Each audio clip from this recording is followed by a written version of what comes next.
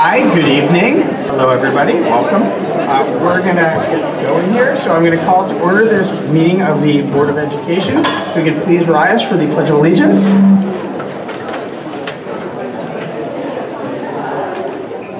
States of America, and to the republic for which it stands, one nation, under God, indivisible, with liberty and justice for all. Thank you. Can I get a motion to approve the meeting agenda? And Dr. Francis, all those in favor of approving the meeting agenda? All right, it passes 5-0. Thank you.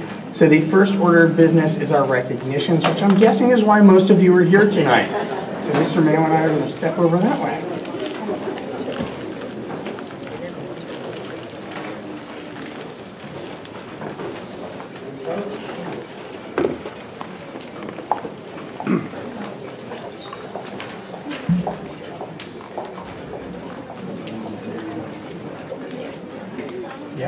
All right, so this is one of my favorite parts of what we do. We actually get to recognize our student and staff for some of their achievements. So what we will do is work through each group. We ask that you would remain here until the end of the recognitions tonight. At that point, we'll take a brief pause and everybody can stick around and watch the rest of the Board of Education meeting. No? Okay, that wasn't in your plan. All right, so first up would be the Greenwich Public Schools Para-Educator of the Year finalists and the winner. So Mary Ford, where are you? There you are.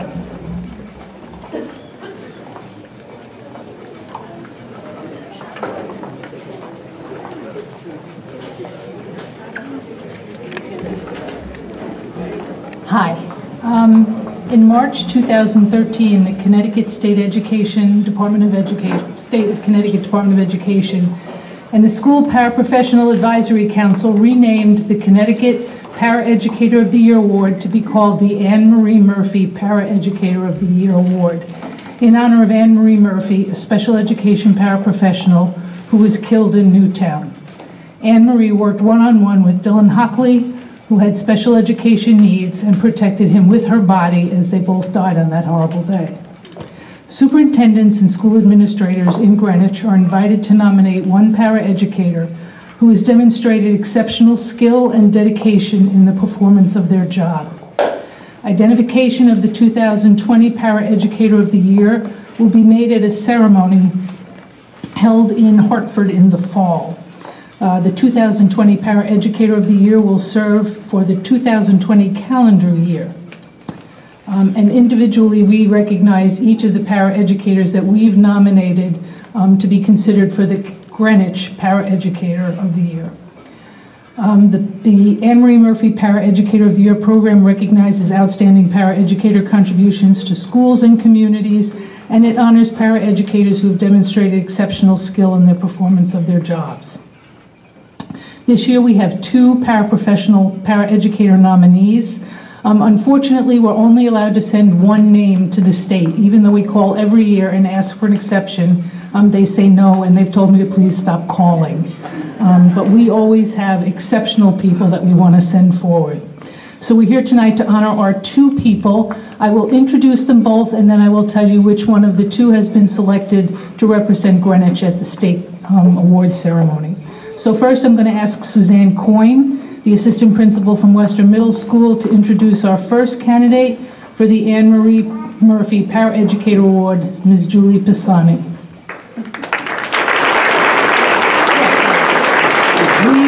Please hold your applause until the end, and then we'll give you an opportunity to recognize both of our outstanding paraeducators.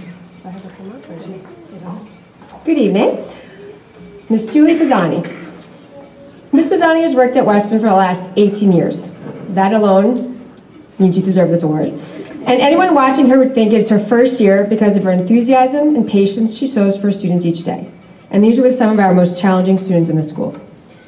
Those that helped nominate her can describe her best. Ms. Pisani is flexible in tune with her students' daily moods, successes, and challenges. She knows when to step in and assist, academically, behaviorally, or emotionally. She's able to de-escalate potential situations with her ability to read student cues, remain neutral, positive, yet firm. Ms. Pisani refuses to accept a student's worst effort, and she celebrates their success, big or small, with genuine enthusiasm. By creating relationships built upon high expectations, respect, and encouragement, Ms. Pisani is able to greatly impact not only her students, but the classrooms lucky enough to have her. Julie, thank you for all you've done to support the students and staff at Western. How about another 18 years? No? Okay, just come on up.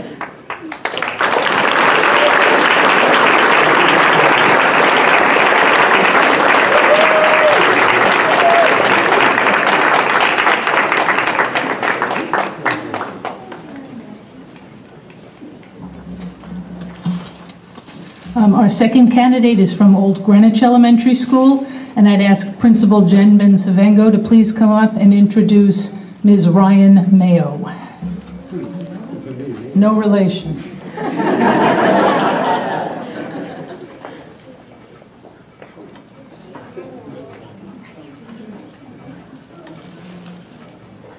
I brought my sidekick, Rafi Lindia, with me. She's really the person to give the award today.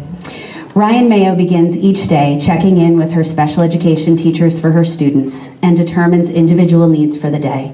She quickly anticipates areas of focus and gauges next steps within seconds of arrival, sometimes needing to adjust her plans to address unexpected behavioral blips or extend an academic lesson when her students are ready for a challenge. Her day is so diverse, it often includes facilitated communication between peers, supporting play-based interactions in kindergarten, data literacy in 5th grade, and everything in between. Her work with our students is vital, as she is their most constant learning support in any given day.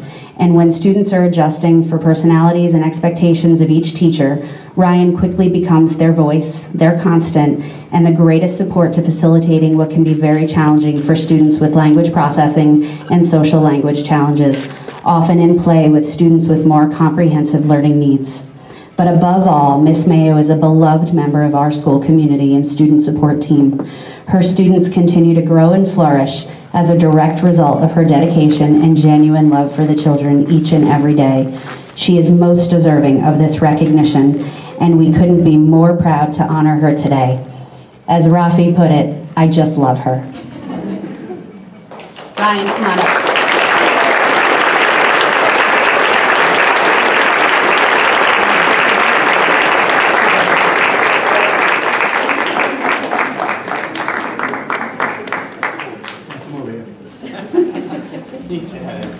As I said earlier, both Ms. Mayo and Ms. Pisani are examples of all of the best qualities of Anne Marie Murphy and the rest of Connecticut's para-educators. However, we can only send one nominee forward. It is therefore my pleasure to introduce you to the 2020 Greenwich nominee for the Anne Marie Murphy Para-Educator of the Year Award, Ms. Julie Pisani. You may now apply.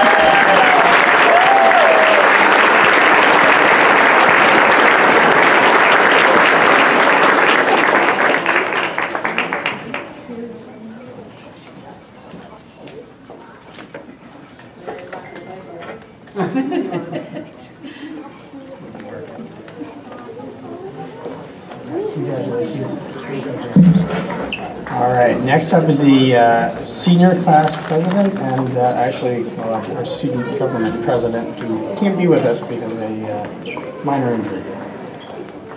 Ms. Raven? Just stand right here. Hi, I'm Lauren Raven, and I am the liaison to student government from the Board of Ed, and it's my pleasure as the liaison to Student Government Executive Committee to recognize and thank our outgoing senior class president, James Heavey, and student body president, Alex Kostakov, who couldn't be here. He's having surgery on his wrist right now. And on behalf of the entire board and administration, we thank you for using your student voice, often with humor, and to inform us on the issues of importance such as student spirit, decreasing student stress, and what to do with opportunity block. Having participated in your monthly executive committee meetings, it was an honor to hear your ideas, offer you feedback, and see you all grow and expand in your leadership roles and your dedication to the students you represent. Yes. You know, we attended a meeting monthly with the student government leadership, and I just have to say that Jamie and Alex were such a force, and were such leaders on that committee SRO had 35 students signed up. Jamie went out and Alex went out, and then they made it 100 and, how many was it? 125 at the end. So they're the embodiment of school spirit. Go Cardinals.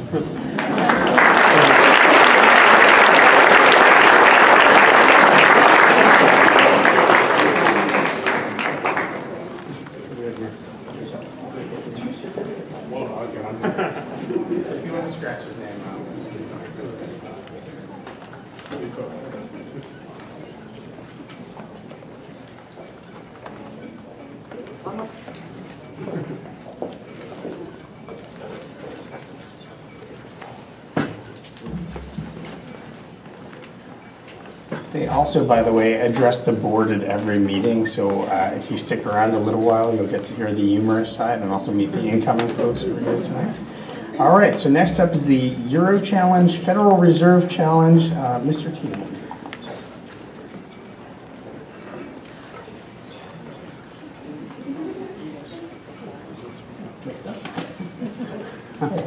It's a nacho. Good evening, everybody. I want to begin by discussing what the Econ Club actually is. About 4 years ago, this group was founded by a group of sophomores who just graduated last year. They wanted to have their own club that took part in economics competitions. I at first said, no thank you.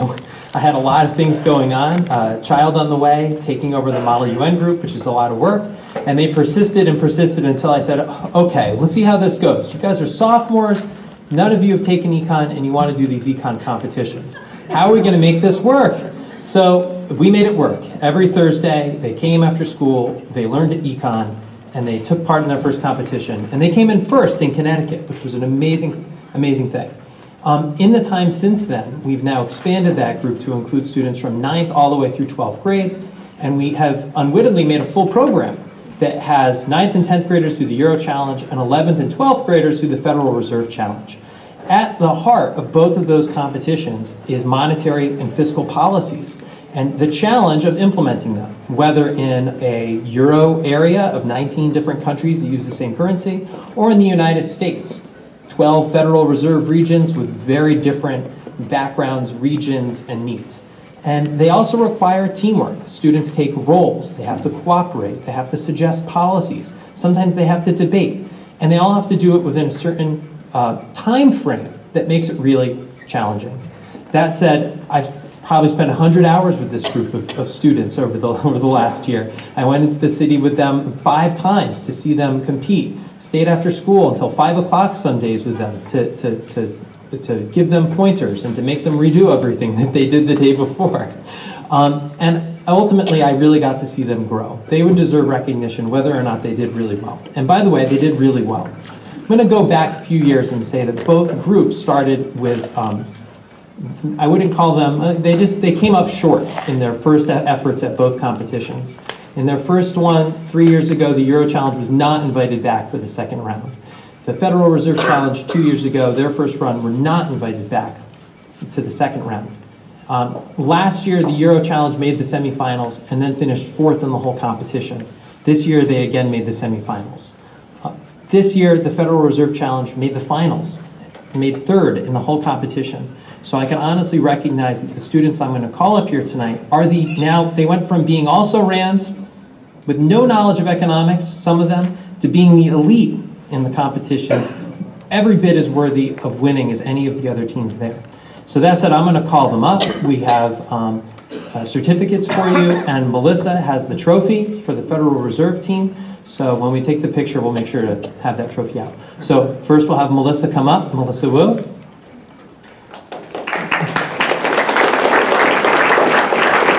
Catherine Yang.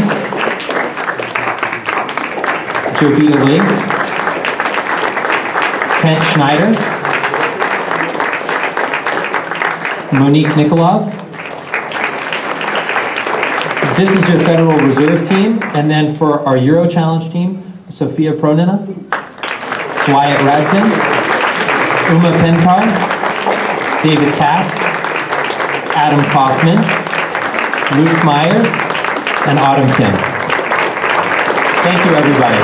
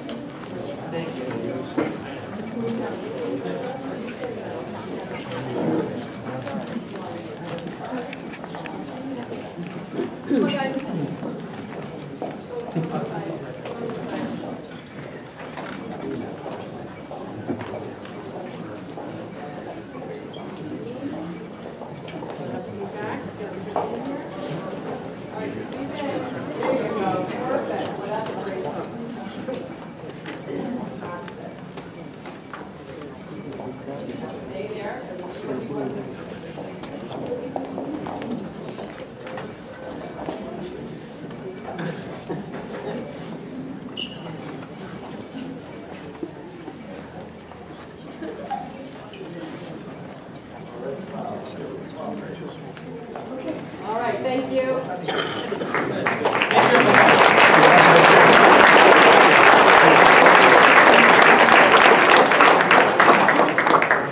All right, so next up we have the Odyssey of the Mind World Finals Qualifiers.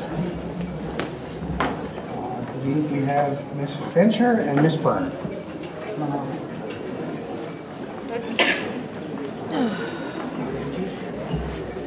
Good evening. I'm Lisa Fancher, and I am the coach of the Greenwich High School Odyssey of the Mind team. For the past 3 years, Hamilton Avenue, Eastern Middle School, and Greenwich High School have participated in Odyssey of the Mind, an international educational problem-solving activity that has one competition, the state tournament, every year, and if you place first or second at the states, you go on to world finals.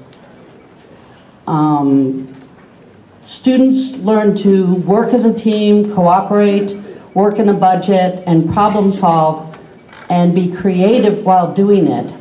And really, the process is more important than the results.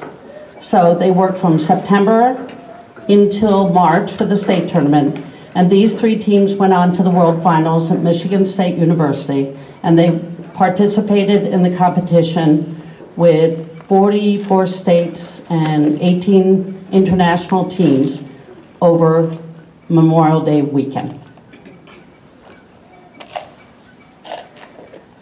This was an amazing once-in-a-lifetime experience for these students. They got to be surrounded by kids from all over the world. Excuse me. And they got to really experience being part of a team. They got to learn from other kids. They got to show their creativity, their resilience. And we're very, very proud of all of the students. I'd like to invite the Hamilton Avenue team to stand up and join me.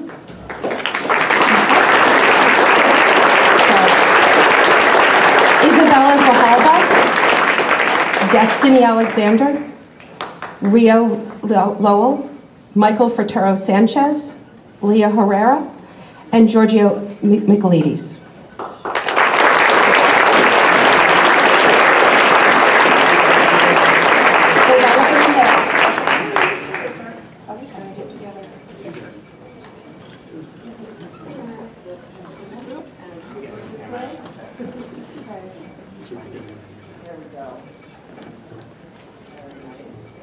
Great smiles, guys. Congratulations. Well Good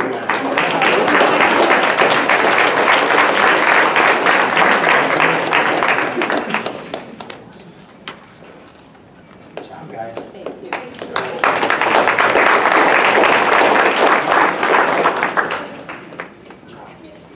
Great job, guys. Hi, I'm Becca Dibus, and I was the coach for the Eastern Middle School team. So can I have my team come up and join me, please? We just have a few of our team here tonight because several of them had other engagement this evening. But let's have a big thank you and congratulations for our team members here tonight. We've got Cindy Lee, Uma Graz, and Grace Darno. Our other team members who were not able to be with us tonight were Kira Dibus, my daughter, Naomi Park, Amrutha Nandakumar, and Hannon Stern. So we did a great job, and thanks a lot.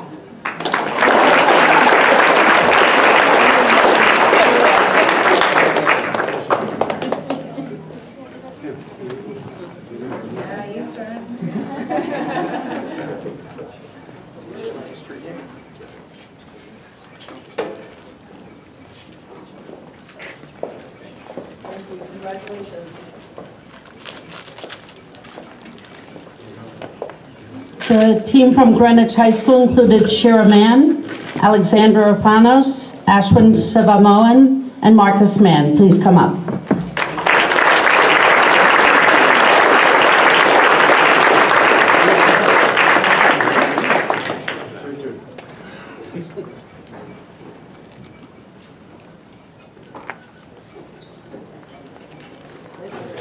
Thank you very much. Congratulations, guys. Good job.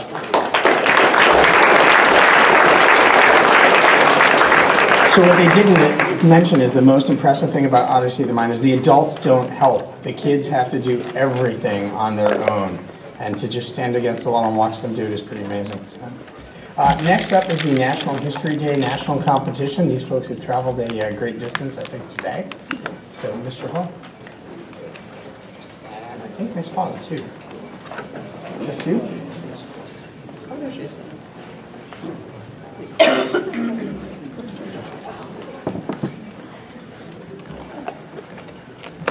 So my name is Aaron Hall. And I'm Courtney Hawes. And we both coach National History Day at Greenwich High School in the We the People program and in Lab. National History Day attracts more than 700,000 students each year from all 50 states, DC, Samoa, Guam, Puerto Rico, China, Korea, and South Asia. And our students prepare their projects in either individual or group exhibits, performances, documentaries, websites, and individual papers. 3,000 students from around the world make nationals, and we are literally coming right off the highway. In fact, three of the students I'm going to mention are actually somewhere in New Jersey as we speak, so they're probably at a dead stop. So if I could have the following students come up: Cynthia Chen, Lucas Gazianis, Alex Hanna, Toby Hirsch, and Emil Perdue. And while they're coming up, they created a senior group website on ranked choice voting that is already garnering quite a bit of attention. We were sharing articles about several of our presidential candidates are interested in seeing this work. It had a significant role to play in the main elections. We also have Callie Hedbabney and Sadie Kriegler are two of our students that are en route. They created a senior group exhibit on plastics in our oceans to great acclaim. And Gracie McCooey did an individual senior performance on the amazing Hedy Lamarr. If you haven't looked up information about her, please do so. But phenomenal amount of work put in by these students, and quite an incredible accomplishment to send 8 of our students among the few number that get to go to the University of Maryland and scramble back as quickly as they can to Greenwich, during finals, by the way. So, round of applause for our National History Day.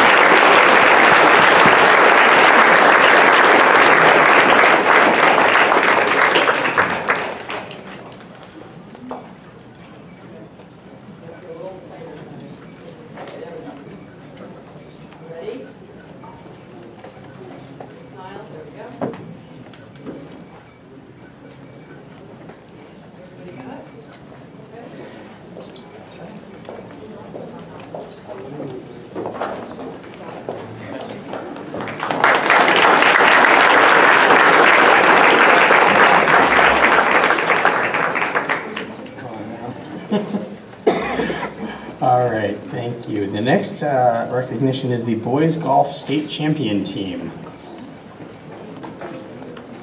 Mr. Santilli, come on down. Come on down.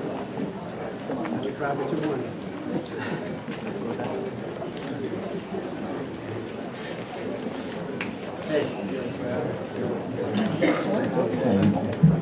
Good evening.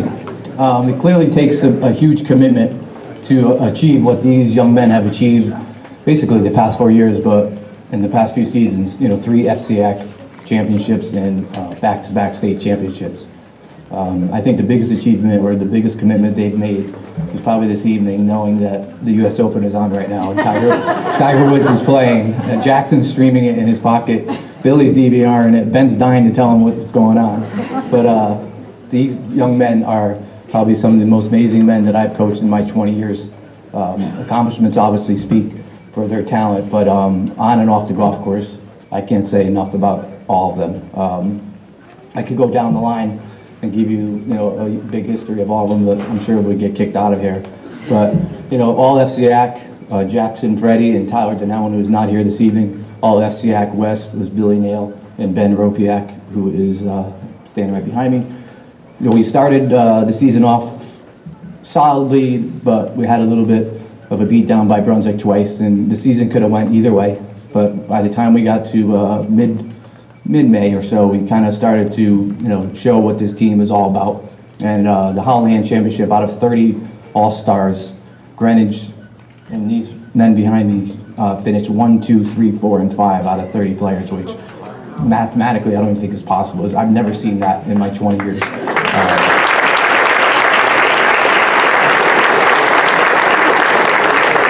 Not only did they finish 1 through 5, they had a 73 by a freshman who won it, a 74, a 74, a 75, and 75. So as the Darien coach said to us, and he didn't say it happily, he felt like the second to last Avengers movie when the Hulk got beat down so much that he just couldn't come out of himself.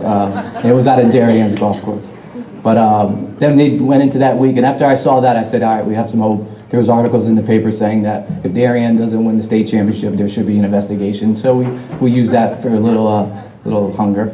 And after that, they basically just mopped up the rest of the season, and every guy on the team broke 80, which again, rarely ever happens in a postseason. So again, I could stand up here all night talking about them, but I just wanted to say that I'm extremely proud of all these gentlemen behind me, and I'm sad to see that my 3 seniors are leaving. It leaves a big hole in the lineup, but hopefully there's a few 7th or 8th graders out there that are on the way up, and I'm sure that the people that we do have coming back, Tyler Siddell and Tyler Denellen, are going to step up and take over for what we're about to lose. So we'll introduce the players. We have Billy Nail.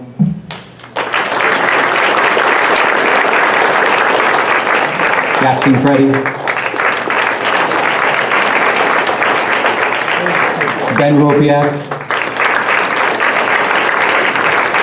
And Tyler Siddell.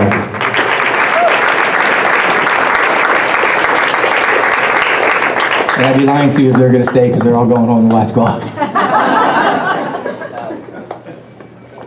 As am I.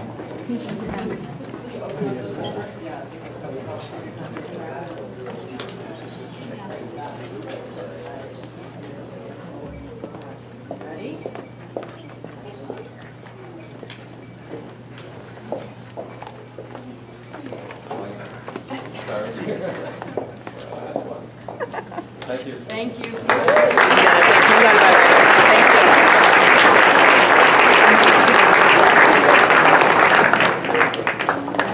All right, next up, we have the Air Force Association's Cyber Patriot State Champions.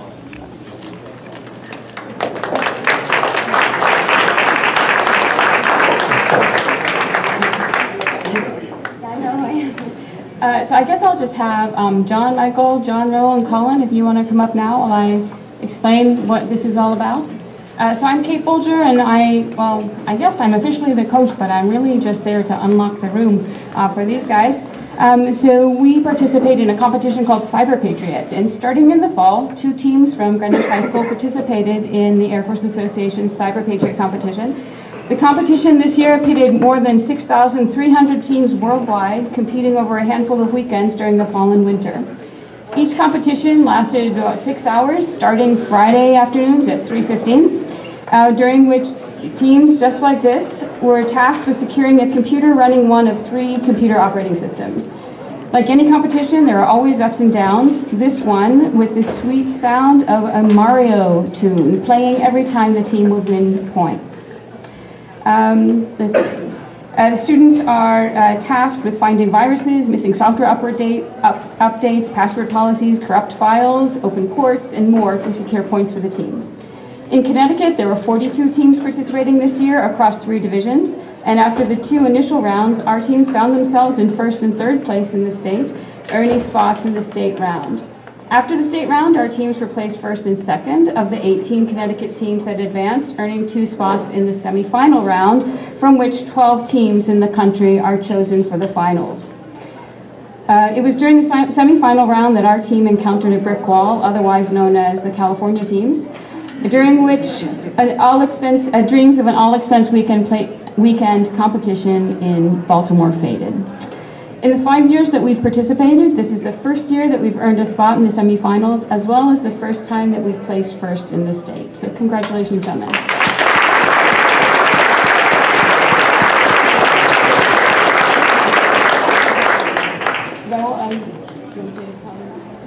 So Raul, Colin Marino, John Fernandez, John Trahanis, and Michael Trahanis.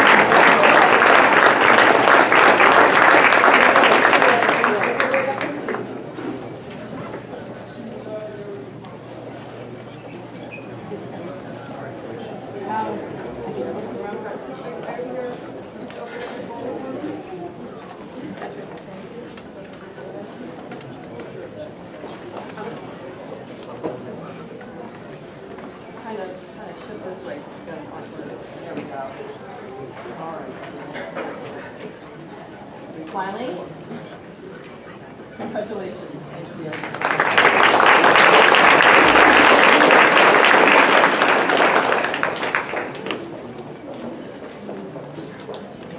All right, next up is one I'm not going to understand at all. It's our science fair winners. So Mr. Bramante, if you want to come down. Now this one, we have so many, I'm going to give you the certificates. Sam?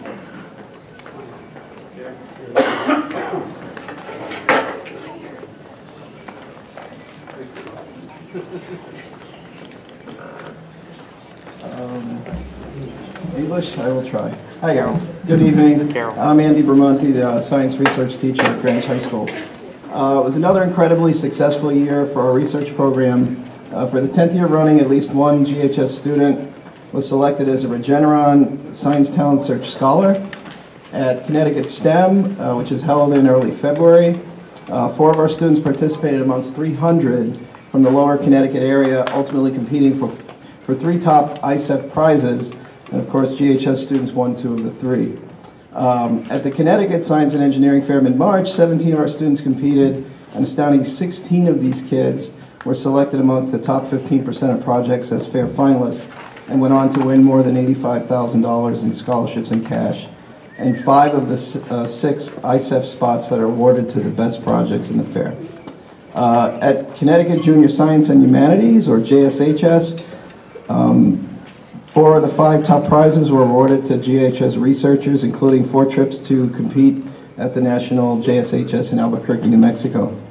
There, amongst the winners from all the other states, GHS students received first and second place finishes, totaling more than another $20,000. On the same day, 11 student researchers participated in NCC's Science Fair here in Norwalk, taking 5 of the top 10 prizes.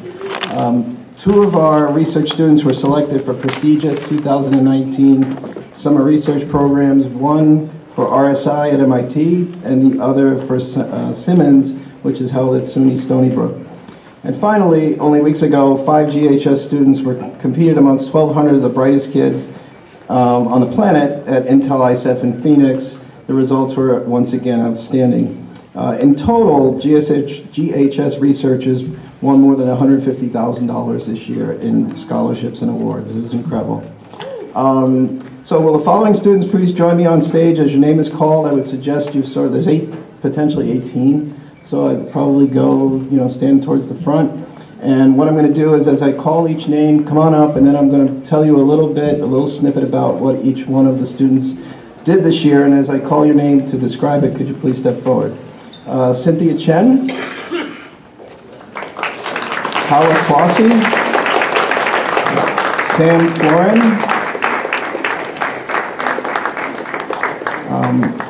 Tyler Fox,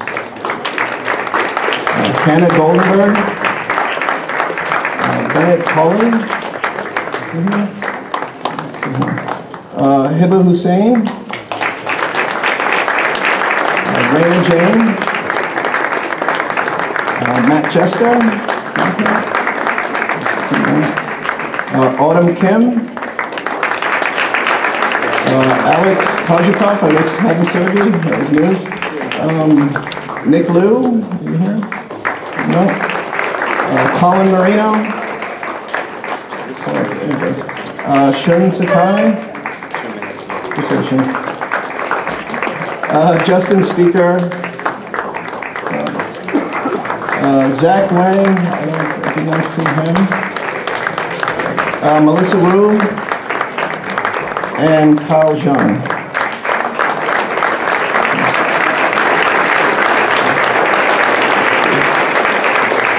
Okay, I'll just give you a little bit.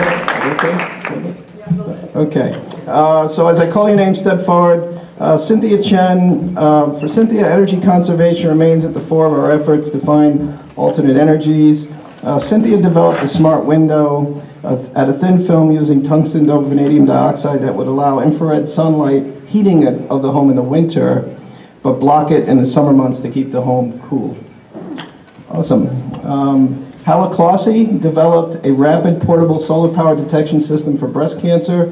In her device, low levels of CA15-3 antigen in a patient's saliva can distinguish between normal and stages 1 through 4 of breast cancer. Her device holds a lot of promise as a rapid detection system for both developed and underdeveloped countries. Sam Florin. Unlike many of our science fair projects, Sam's was more mathematical in scope and focused on gerrymandering, which is the creation of unfair voting districts for political gain.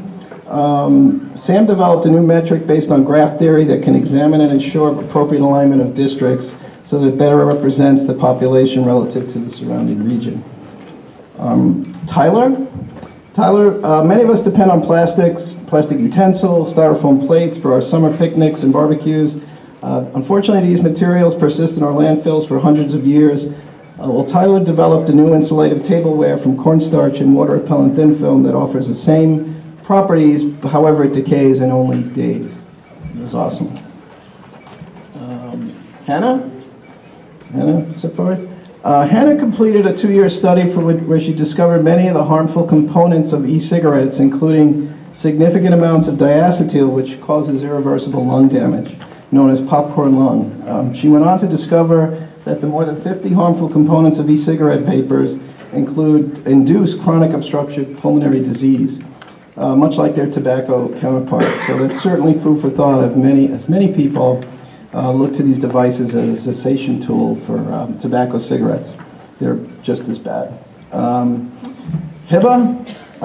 developed a new treatment for heart disease, often caused by accumulation of plaque within the patient's arteries. She engineered a nanotherapy that can magnetically deliver lipase, a fat-dissolving enzyme often found in the pancreas, to the arterial blockage, where her newly designed smartphone app would sense the actual dissolution of the plaque in only minutes. It's really cool. Raina? Oh, there she goes. Recent research findings by Dr. Sam Ramsey, who visited GHS this spring, which is really cool, has provided compelling evidence that the disappearance of our honeybees can be attributed to the infestation of beehives by the Varroa destructor, which is a parasitic mite that draws fat bodies or liver from the honeybees. This fat body is really responsible for many of the functions of the honeybee, and now is very clear as to why they're starting to disappear in colony collapse disorder. Well, in Raina's research, she developed a dual-function thymol-emitting beehive entranceway that will remove and kill the Varroa mite that are attached to the passing bees simply by their rubbing action as they go into the hive. This thing is incredible. Autumn Kim.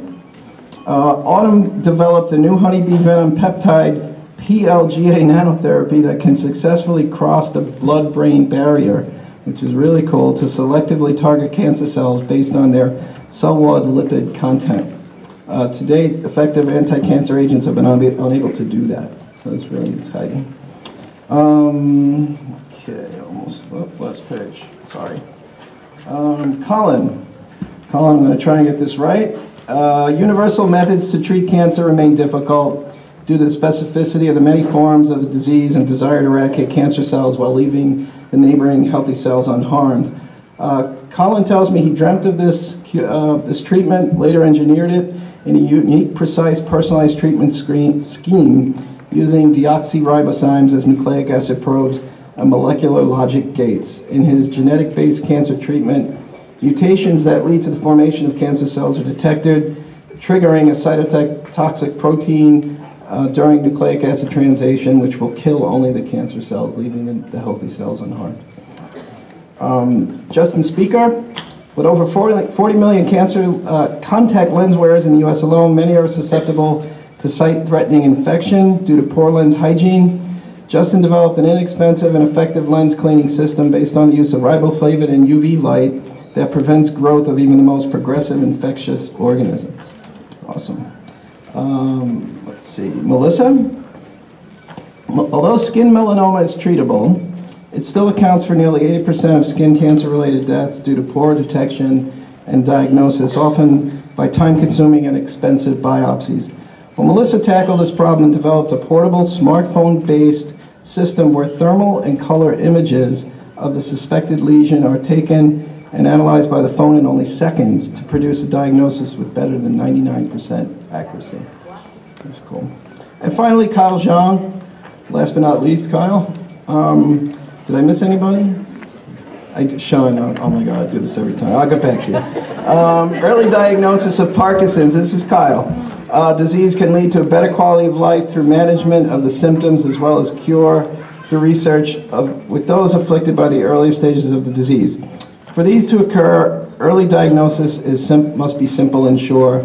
Kyle developed a computer algorithm that can provide a certain diagnosis of the disease based on patient data and test results that are currently only marginally successful.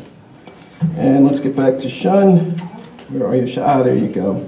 Water pollution is the focus of Shun's project. As mentioned many times, bacterial water contamination, particularly by cholera, can cause serious intestinal illness. Shun developed a rapid, simple, and effective water filtration device based on silver nanoparticles embedded in a sari cloth that, when electrified, removes nearly all of the bacteria, making the water safe to drink. Wow, I'm losing my voice. How about a big hand for these guys?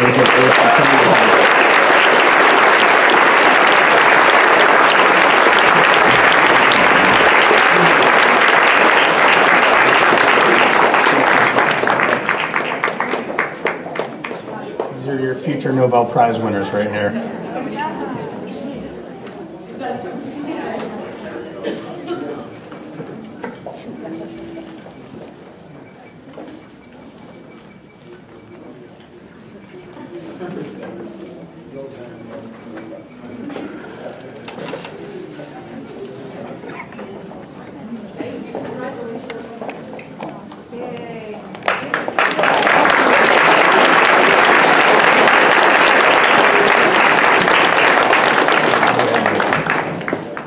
Next up is the Connecticut Association of School Administrators Administrator of the Year. Greenwich Administrator of the Year, Dr. Caraballo. Come on down.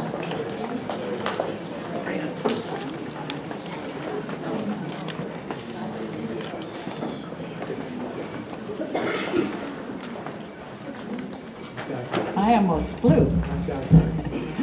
Good evening, everyone. I'd like to recognize Mrs. Barbara Riccio, who was honored on May 30th at the Connecticut Association of School Administrators as an Educator of the Year. This award goes to those administrators who go above and beyond the call of duty to support students in education. Barbara is retiring this year after 35 years in education. She has developed strong relationships with colleagues, families, and students alike. She is revered as someone who has created a warm, collaborative culture within the New Lebanon school community. For 6 years, she has attended numerous board meetings, collaborated with architects, supported the feasibility studies, and ultimately helped to influence the building of the new, beautiful New Lebanon school. Barbara leaves behind an outstanding state-of-the-art building that will serve our leaders and community for generations to come. Clearly, her legacy will be long-lasting. Please join me in thanking Barbara for her many years of dedication and service to our Greenwich community. She is very deserving of this award.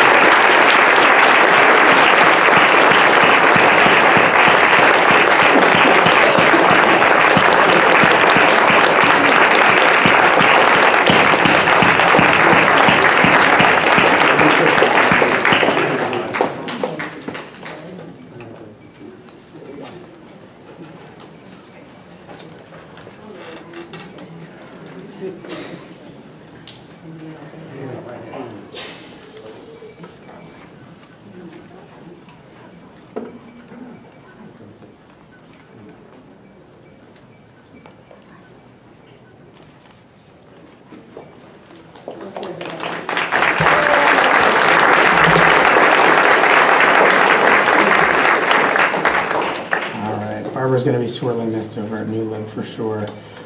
Next up is the Greenwich Public Schools Teacher of the Year. Mr. Mayo. It's my great pleasure to introduce the Greenwich Teacher of the Year, who will go on into the competition for the Connecticut State Teacher of the Year competition. Crystal Kissaman. Crystal, come on up here.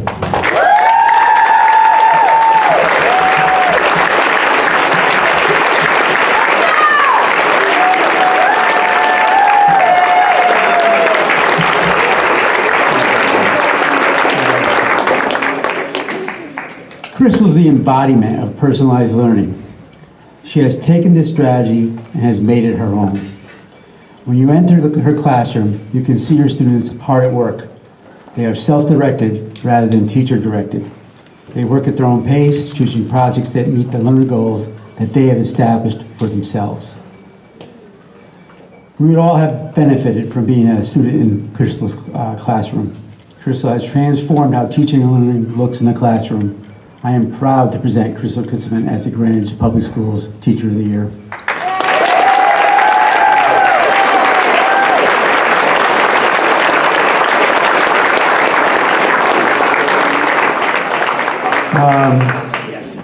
I'd like to Blakely Steinbaugh, who's the co-chair of the Distinguished Teachers Committee, come up.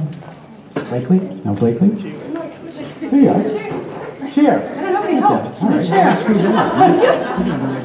I thought we were going to practice our comedy routine this time.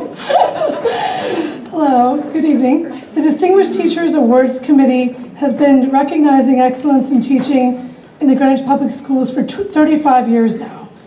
As a distinguished teacher selected by the committee this year, Ms. Kissaman personifies the criteria of a truly distinguished teacher, and she has her own fan club. On behalf of our committee, I congratulate you and wish you luck in the state program. Congratulations.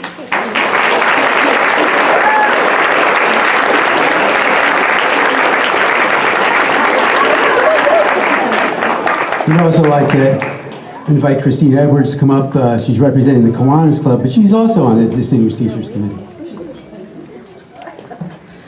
Thank you. We're pleased as the Kiwanis Club in Greenwich to provide her with an award on behalf of Joseph Mitchell Kay, who was a member of the Board of Education, an extremely active Kiwanian, president of the Kiwanis, and what we call the lieutenant governor for a district for New England.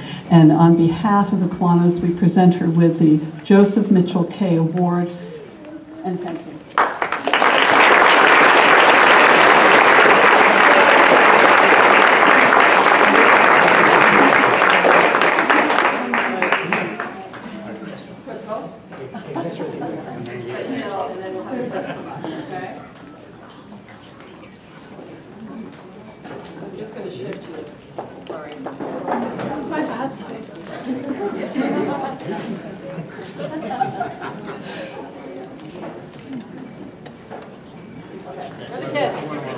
Kids.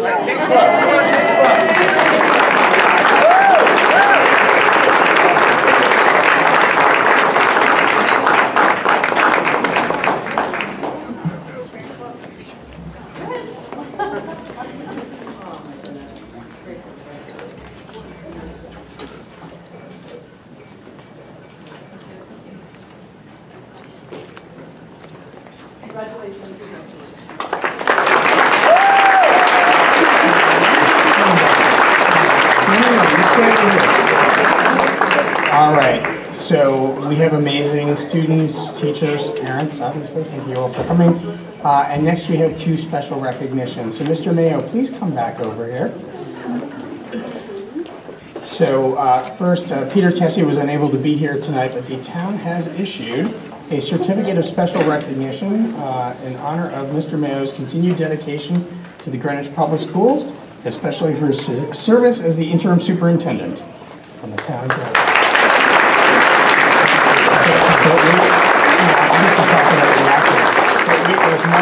Next up will be Angela Schmidt and Jen Benzavengo for the Greenwich School Administrators.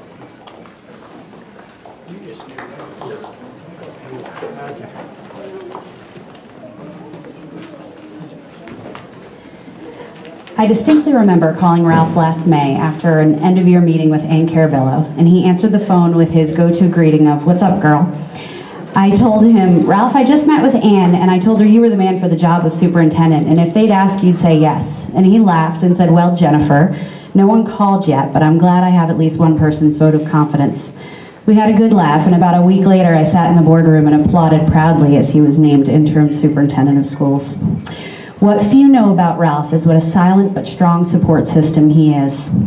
Last year, when one of my teachers passed away suddenly, he was my first call, because he is and always will be a mentor and frankly a second father to me in many ways. He pushed me when I needed to be pushed, holds me back when I'm in the clouds. And not only did he check on my staff daily that week, but came by school to make sure we were all doing okay and to see if we needed any help.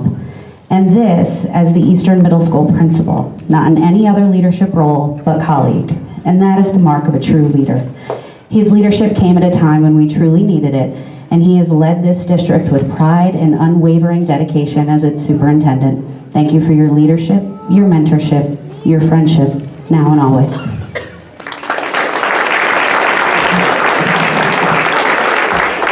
So I'm losing my voice, so if it goes, I'll turn it back to Jen. I first met Ralph as an assistant principal and a new member of GOSA. Ralph was the co-president, and I remember thinking there was no one he didn't know. Over the years, I got to know Ralph as his co-president and often sat across negotiation tables with him to the wee small hours. We worked together with many superintendents, and each one presented a new and unique opportunity for Ralph as he shared knowledge of his town to pave the way to mutual understanding and respect. Ralph was that co-president who always defended our membership and fought for fair and equitable solutions. As principal at Eastern, Ralph reached out to his feeder schools to try to ease transitions from elementary to middle and to build greater collaboration between our staff and his. That collaboration is his legacy and continues today as we still visit each other's rooms and plan for student success. One of my favorite memories of Ralph has always been being able to check in on my old students and know he would have a story to share. This year, I was reminded that as GOSA co-presidents, Ralph and I always hoped to work with a superintendent who would make a difference and with whom we could find common ground. Well, guess what, Ralph? We found one. It was you. During our monthly meetings and phone calls, you always listened and heard the issues we brought forward with caring and mutual respect. Ralph's mantra is, and always has been, kids first. And this shared concern allowed us to resolve more issues than I have seen in all my years as co-president. We thank you, Ralph, for your guidance, support, and most of all, for taking the time to listen. We will miss your leadership, and don't be surprised if we still have you on speed dial. Thank you.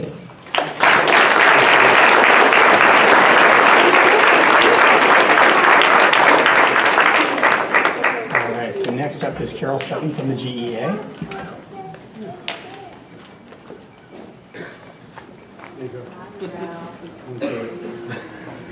All right, don't worry, Ralph. I'm not gonna say anything embarrassing. Well, I'll tell one story. So I met Ralph many decades ago, over 3 decades ago. And even when I met him for the first time back in the 80s, when I first met him, I knew he was extremely special to the school and to the school community and to everyone he touched. Ralph has seriously done everything in the district. He's done everything. He was a teacher, he was an athletic coach, he was a class advisor, he was up there with SRO, doing that with a good friend of mine. He was the head of student activities. He was a housemaster, he was a principal, and finally he's the superintendent of schools. And it has been just tremendous to work with him for the past 30 plus years. And as I said at convocation, when it comes to GEA, Ralph is truly one of us. He is one of the teachers, that's where he began. So since Angela, shared a favorite story, I think Ralph may not even remember this, but I do remember years and years ago, we took the 9th graders for a few years to Camp Sloan up in, up in Lakeville, Connecticut, and we did an overnight. And I do remember that the first time we took them, Ralph was the housemaster, and I would do anything, so I went.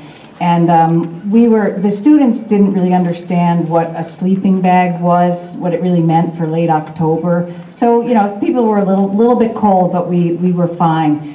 And I just remember standing by the lake at one point with 9th graders. We had a bonfire, and Ralph, truly watching a lunar eclipse. And we were out in the woods, and we're watching this lunar eclipse, just amazed. And I remember Ralph standing there and saying, the trip's gonna be fine, everything's gonna be fine. And in a way, I see that as metaphorical for this year. We went into a little bit of darkness when we lost yet another superintendent. And out of that darkness, because of Ralph, we slowly came back into the light. And that's what happened, and for some people, that is going to be a fond memory. The other thing I would say about Ralph is that many administrators say, I'm a collaborative administrator, my door is always open. And sometimes it's true. But with Ralph, it is always true. And when it came to the GEA leadership, he listened to us. He took notes. He brought the notes out and said, the last time we were together, we talked about this. When I asked him to speak with teachers, he did. He always listened to our concerns. And even better, he always asked me how I was doing. And that's going to make me choke up because that doesn't happen often either from the superintendent. So Ralph, we're going to miss you. GEA is going to miss you. We're so glad you're not going very far. And since this is the week of swag, so Ralph gets a bag, Ralph gets a shirt. I'm going to give Mr. Bernstein his after negotiations. We'll see what that looks like. And Ralph gets a sticker, and Ralph gets a donation to the GEA Scholarship Fund to honor him in his service. So thank you, Ralph, and thank you, everyone.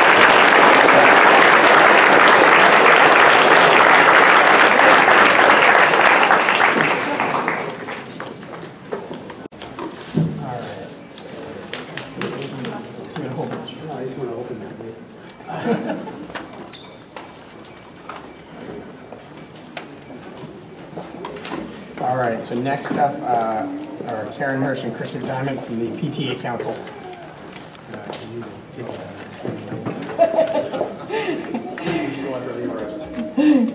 It is truly an honor to thank Ralph Mayo on behalf of Greenwich PTA Council. Ralph, you stepped in at a crucial time for the district and worked incredibly hard this year to not only learn the role of a superintendent, but to lead.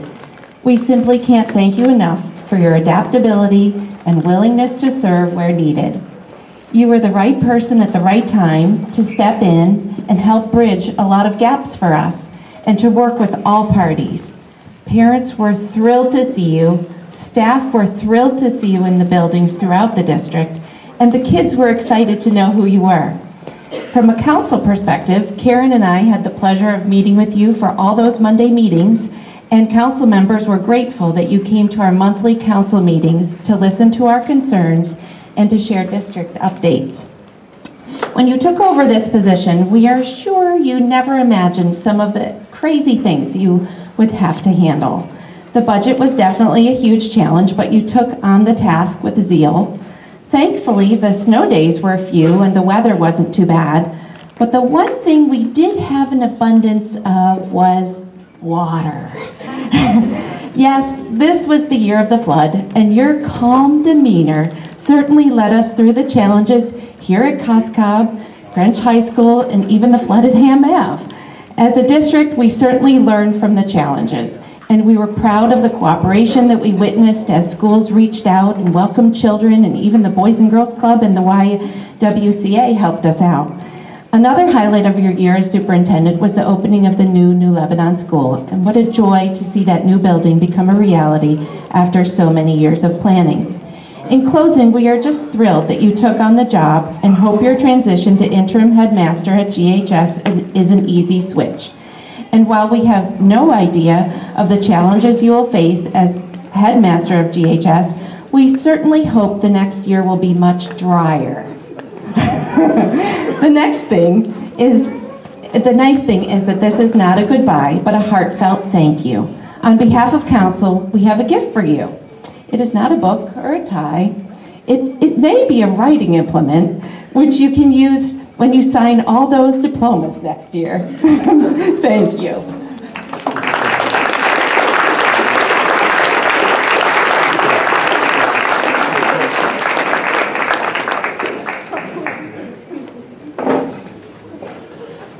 I'm going to wrap up the celebrity roast of Mr. Mayo in a moment. No, stay right there. Stop wandering off.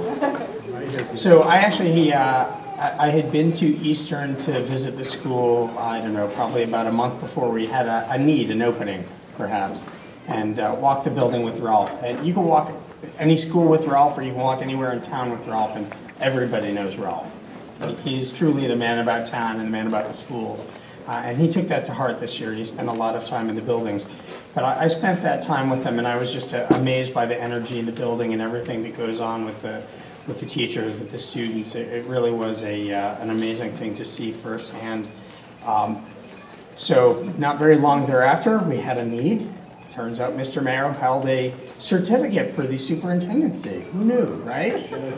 Yeah, exactly. Foolish on your part. So when I called him and asked if he'd like to be considered for the position of interim superintendent, his response was just what you would expect. Whatever the district needs for however long the district needs, I'm just here to help. And he really meant that, and he means it now. You know, from the roof at JC to the budget to the water to every little thing, you've risen to the challenge. I remember a previous interim superintendent said, well, interim superintendents come in a couple of flavors. There's the ones that come in and they keep the seat warm. There's the ones that come in and they burn the place down. And then there's the ones that come in and kind of keep things moving. You don't really fit into any of those categories because you definitely didn't sit still. You didn't burn anything down. We had a lot of water, no fire. And you didn't just keep things moving. I mean, the progress in the district this year is palpable. It's utterly amazing. And I think some of that is really a testament to you, the calmness that you've brought to this position. Really, it speaks so much. I know Lauren thinks we have a secret friendship. You're a friend, you're a neighbor, but I've learned a lot from working with you, and if there's anything I learned, it's whatever the next challenge is, that's the next challenge we're going to tackle. So I, as a parent, and not a board member, but a parent of an incoming 9th grader, I am so thrilled you're going to be at Greenwich High School next year. Absolutely thrilled. For those of you who don't know, this was Ralph's dream job. And so this is sort of the opportunity of, I think, you know, for you to fulfill that dream. And I'm so happy that you're going there, and that's something that you've always wanted. And if you see the energy when he's in the school and he's interacting with the students, it's a little different than when he's interacting with us at meetings or with staff. That's where you want to be. I know you miss being with the students, but we appreciate everything you've done this year. So first, Kenna, I know you're here somewhere. When this is all over, the board would like you and Ralph to have a nice evening at a restaurant I know you both enjoy. But we also have something else for you, and typically this is a gift that's given to departing board members and people that have been around a long time. And it's something, you know, you should probably wait to have, so I might keep it, and I know 42 is not enough. I might keep this in the box, but it's a school bell.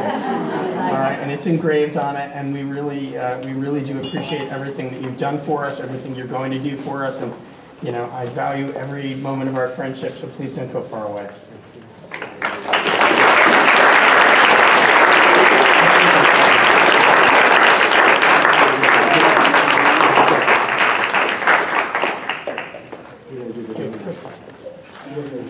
All right, this one pains me. I mean, really pains me. Like, he's going down the street, okay? This one pains me. It pains most parents. Kim Eves, you're going to have to come stand here. I'm sorry. Yeah, you do. I know you like to sit in the back. No, it's not going to happen. Kim has been a part of the Greenwich Public Schools for 19 years. She's part of the institution, part of something every parent has, and I'm going to talk more about you later. But right now, I'm going to actually call Chief Evie. Are you still here? Right here. Oh, Chief, hey. Peter Tessie wasn't here. Would you mind reading this for me? Thanks. Hope the font's big enough. Certificate of Special Recognition presented to Kimberly Eves in honor of her 19 years of dedicated service to Greenwich Public Schools, especially for her service as Director of Communications, celebrated on this 13th day of June 2019. Peter J. Tessie, First Selectman.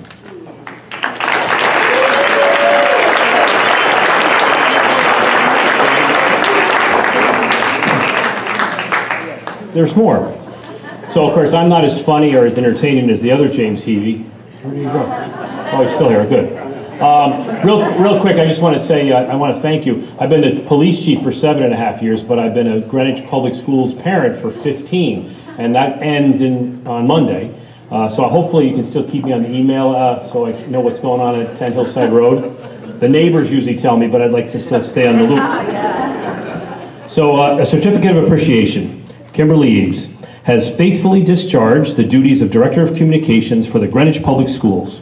Furthermore, in innumerable situations and in partnership with the Greenwich Police Department, she has performed tasks with outstanding professionalism and ensuring the safety of children of the Greenwich Public Schools through effective communication. I, therefore, James J. Heavey, Chief of Police for the Town of Greenwich, hereby commend Kimberly Eves for her dedicated service to the citizens of Greenwich, Connecticut, and with this, place her name on the historical files as an honorary member of the Greenwich Police Department Command Staff, effective 13 June 2019.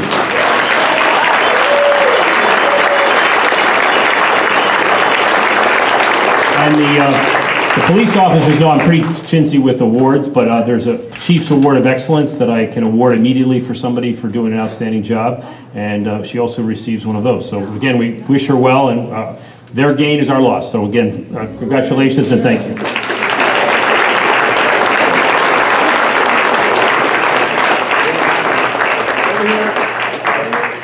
Where's Kim to take off?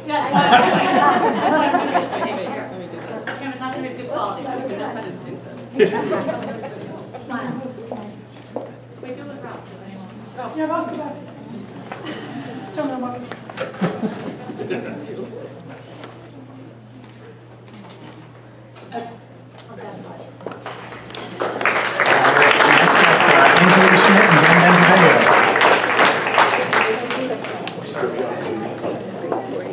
Thank you.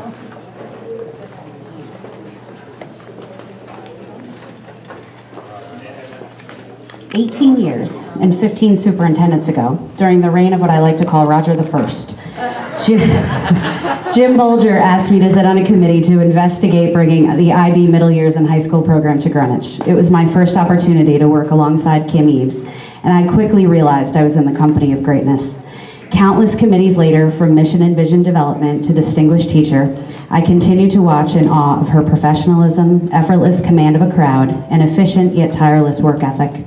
We shared many a laugh and quiet moments, and more than once we both said, "You can't make this up." But she always picks up the phone, always has a solution for every problem, and never turns you away. Even when the request is so small or not in her purview, she persists and supports. The loss of Kim Eaves will be felt for years to come because not only is she the voice of Greenwich Public Schools, she's our historian, greatest advocate, and dearest friend. Thank you for your dedication to the district, the community, and all of us. We'll miss you terribly.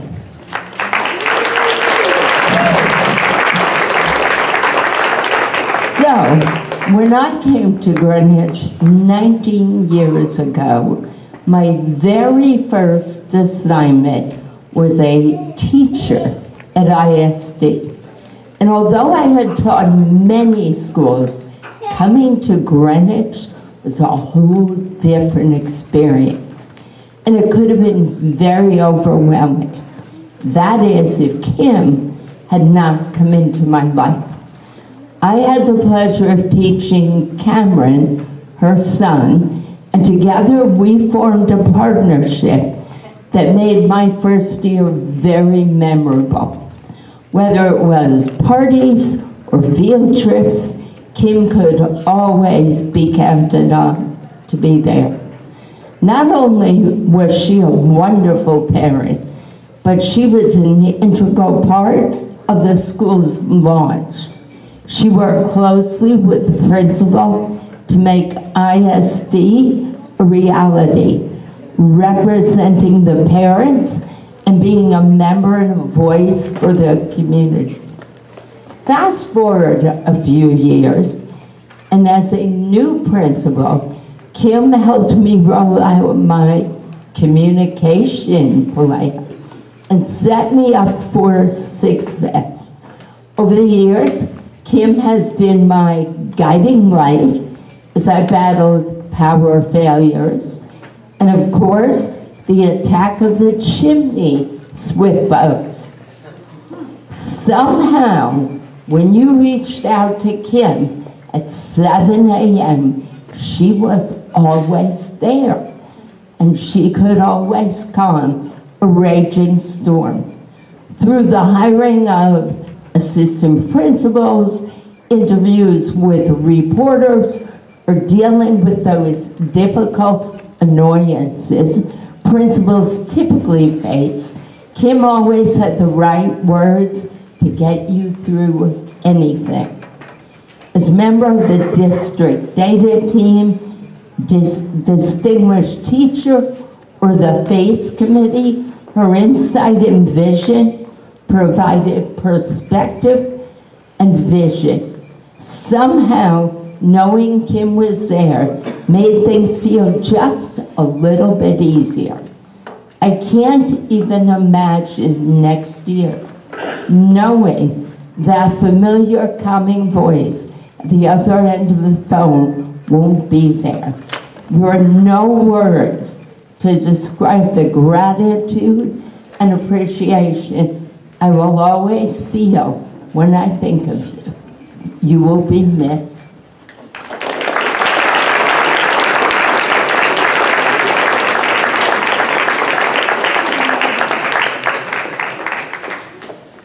So usually when Kim was calling me, it was about a snow day. I don't know, with the rest of you have the same.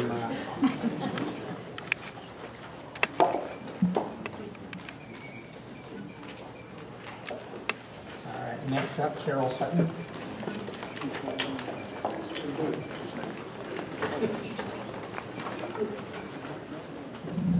Okay, so Kim, 19 years.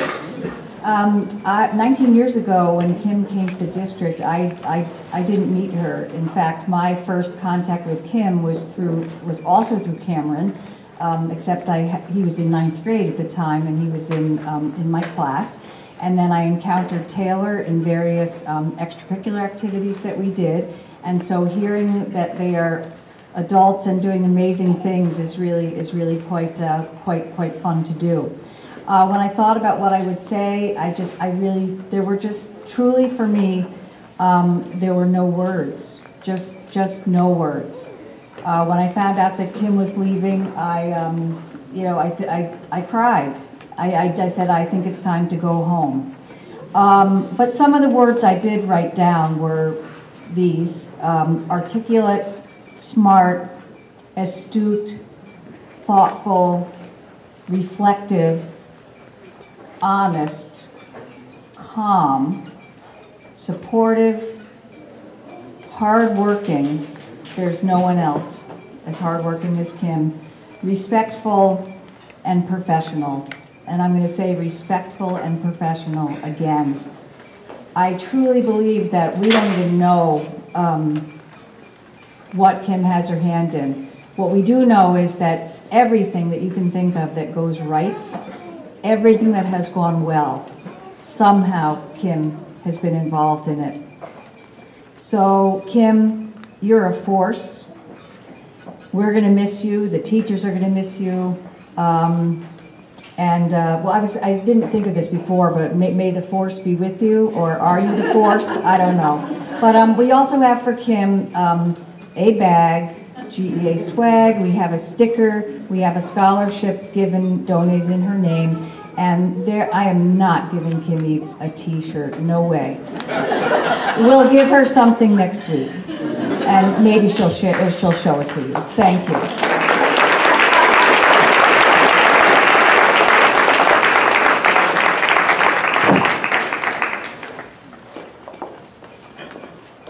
Next up are Karen Hirsch and Cricket Diamond for PTA Council. You'll have to forgive me if I weep through this. The magic of words is that they have the power to do more than convey meaning. Not only do they have the power to make things clear, they make things happen. Kim, it gives me both great pleasure and deep sadness to be standing here this evening. First and foremost, I'd like to offer you our thanks and congratulations. I'm not one to relish bidding a friend adieu, nor letting a valuable and dedicated administrator go. However, I know that you will only be a stone's throw or a text away. You are and have been the keeper of words and the voice of this district since 2000. I know how hard your role is. You have been the voice of 12 superintendents and numerous school leaders. Your words have been used to educate parents and town leaders alike. They've been the calm in the storm during moments of crisis. They've soothed our soul in times of sorrow. They've been the harbingers of joy through 19 years of graduations, convocations, administrative appointments, student and staff recognitions, and so much more. In fact, for a time your voice was, it was your voice that we had the joy of hearing at 6 a.m., telling us about school closures, and to be honest, that may be the only time I didn't enjoy hearing you speak. But you are more than a communication specialist. In many ways, you are the heart and soul of the district. You are our historian and memory keeper.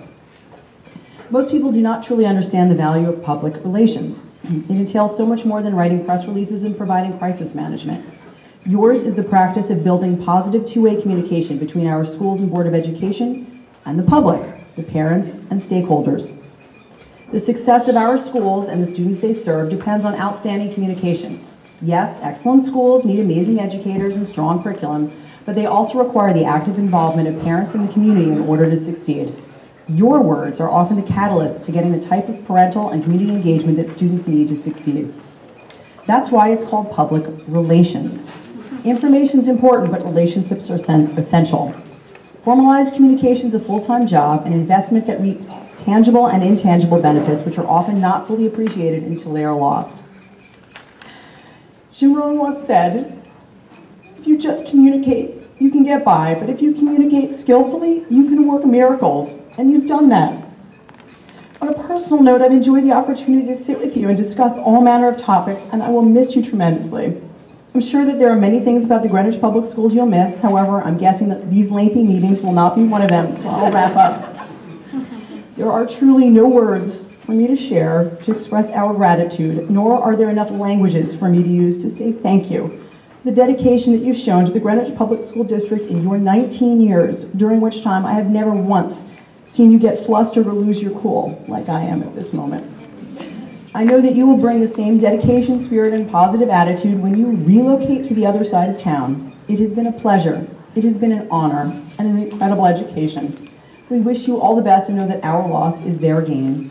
And as such, Council would like to present you with a small gift. Please think of us fondly when you use it.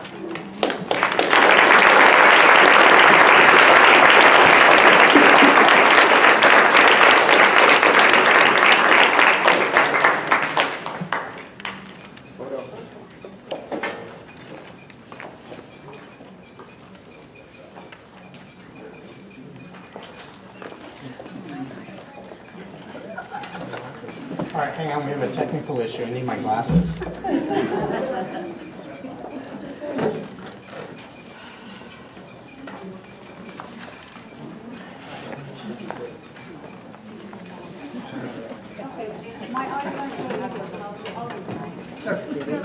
have some. Yep, we gotta go. Jennifer's gonna.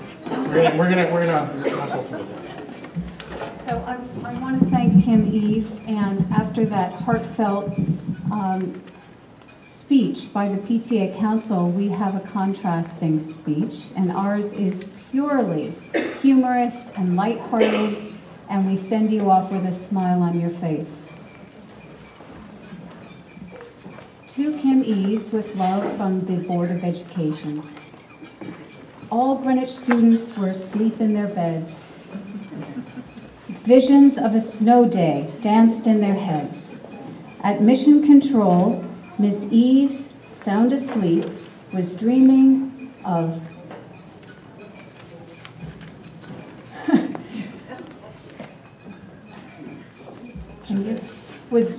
surveys and the secrets they keep. When all of a sudden there arose such a clatter, she sprang from her bed to see what was the matter, and what to her wondering eyes should appear but 2 fire trucks and 8 firemen in gear. And then at her door, a tall man so fit, she knew in a minute must be Chief Kick. Ice on the roofs has melted, he boomed. Water has entered 15 schools and we're doomed. The fire police were first on the scene. Our response time fantastic, a sight to be seen. Kim ran to her phone and woke up Mr. Mayo. She suggested a snow day to prepare for the demo. But a day missed from school, Mr. Mayo declared, would be greeted with emails of a kind most unfair. He texted Chief Heavey, who without delay texted, "Sledding looks fine and less traffic today." At Mission Control, Ms. Eves then recorded a message so fast it beat Captain Cordick. She skillfully crafted 8 ways to deliver on voicemail, on email, on text, and on beeper, on website and Pigeon and Facebook and Twitter, and then opened her window in the last hour of night, shouting, "Happy snow day to all! It will soon be all right."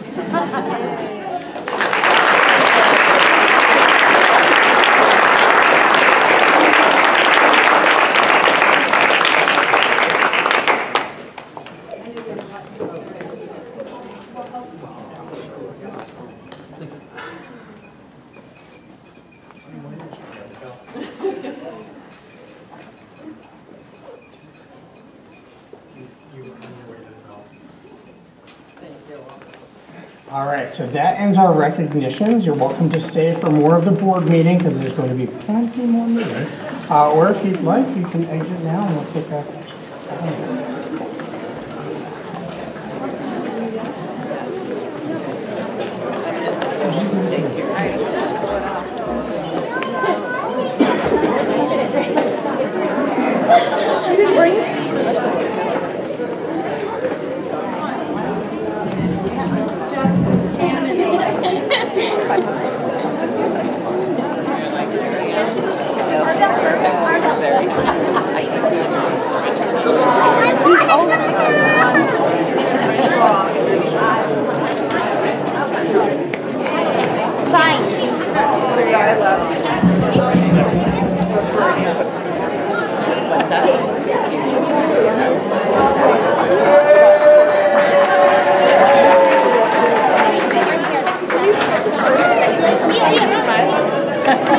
You will have your time, miss. Oh, okay, but Yeah. I was just thinking. Yeah, we'll record the podium. Where should we stand for our sign?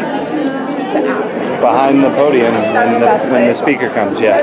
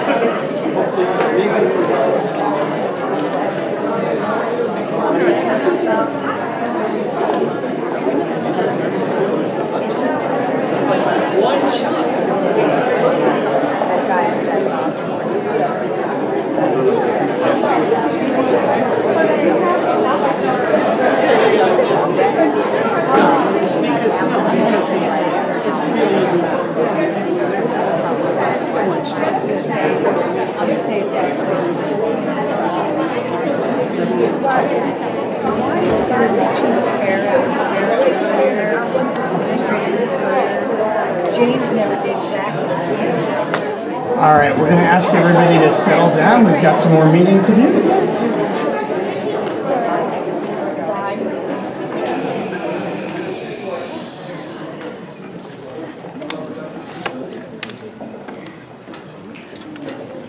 All right, so the next order of business is the consent agenda. Can we get a motion to accept the consent agenda? Dr. Francis, second. Ms. Dayton, any discussion? All those in favor of accepting the consent agenda? Passes 7-0. Thank you. All right, next up is our school welcome. Mr. Schmidt, thank you for being patient and letting us use your building. We're happy to be here. Glad to have you here, really. Good evening, Chairman of the Board, Mr. Bernstein, members of the Board, Superintendent Mayo, members of the Cabinet, and guests. First of all, I would like to take a moment and just thank our distinguished teacher who was here earlier, Chris Powers, and her advanced band members for performing right before the meeting. I am Gene Schmidt, the principal of Costco School, and it is a pleasure to welcome you here. This is a rare opportunity for us because usually we have all the budget meetings and don't have a chance to showcase our school. This has been an interesting year for Costco School, and we wouldn't have made it without Kim and Ralph, definitely. In September, we celebrated 25 years since the building had been rebuilt due to a fire. Weeks later, our building flooded, and we had to relocate many of our students and staff. However, right before this happened, our staff completed our strategic plan goals for the 2018-19 year. On the vision of the graduate capacities, we chose respond to failures and successes with reflection and resilience. You could believe it.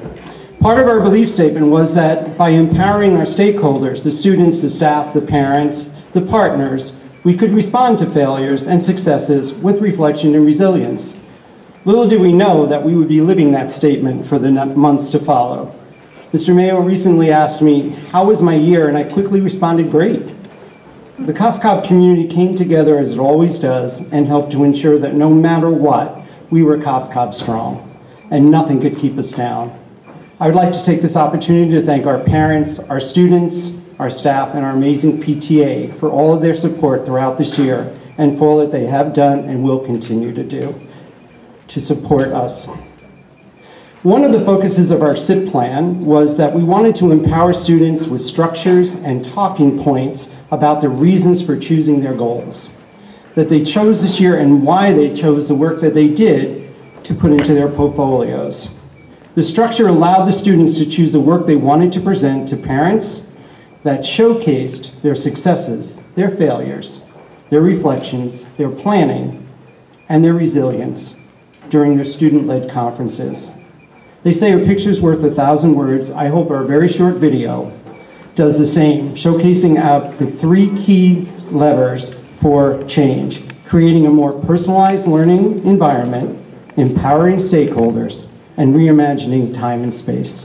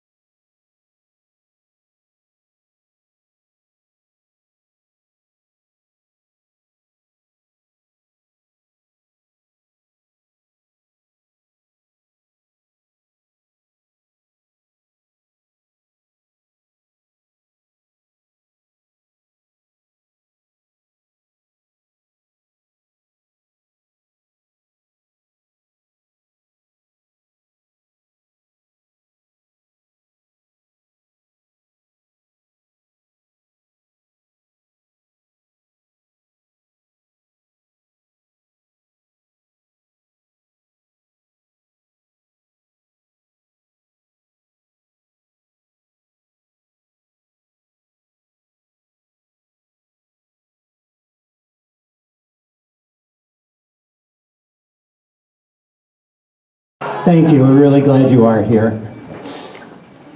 Thank you very much, Mr. Schmidt. All right, next up we have our public hearing. First up is the GHS student government.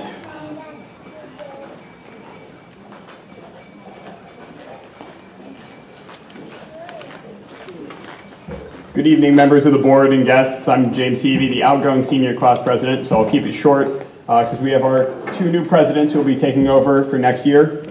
But before I do, I just had some quick remarks. I did not prepare them ahead of time, which is something Alex always warned me about. However, he's not here to hear them, so fingers crossed they'll go well.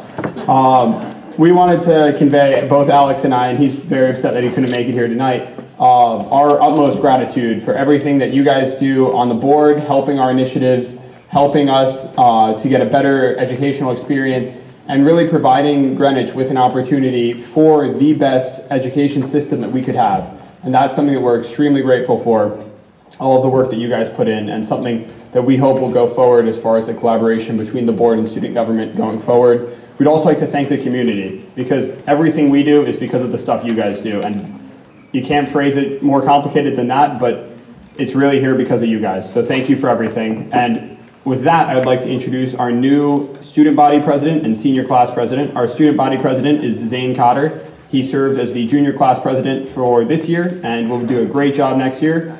And my replacement for senior class president is Lucas Gazianis, who's also, we're excited to have both of them take over and do great things.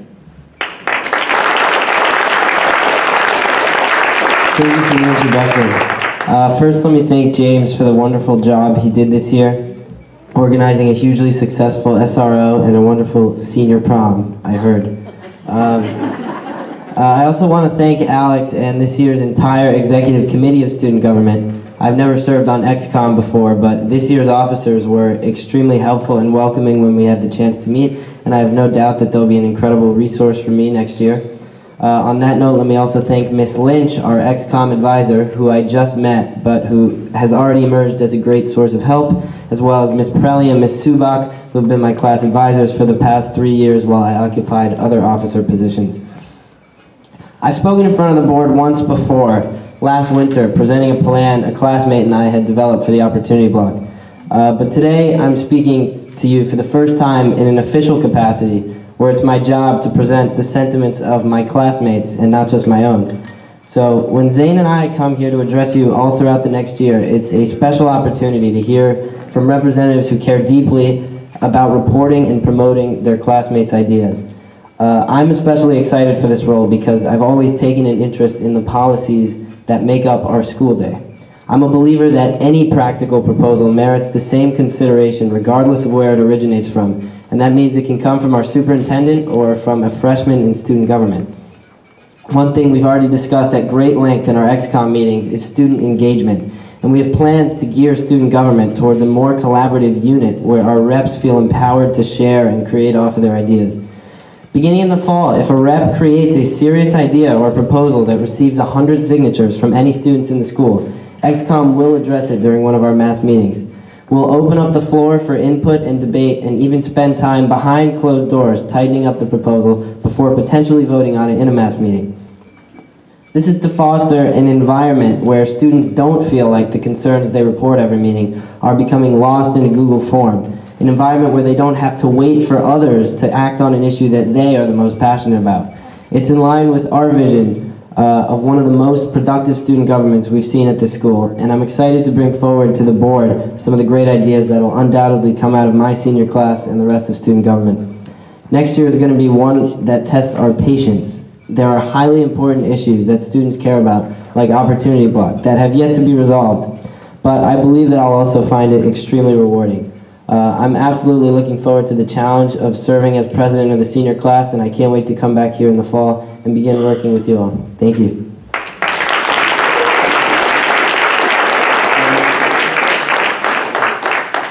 Student body president, Zane Cotter. Before I formally begin, I just want to thank Alex Kosakov, who is not here, for his 3 years on the executive committee in student government. And I've worked with Alex since I was the freshman class president, and I've watched him grow both physically and intellectually Yeah, he was like here, now he's almost my height. Into the passionate and well-read force of nature that he is today. And so, ladies and gentlemen, if you could please join me in giving him the biggest round of applause so that he can hear it all the way at the hospital.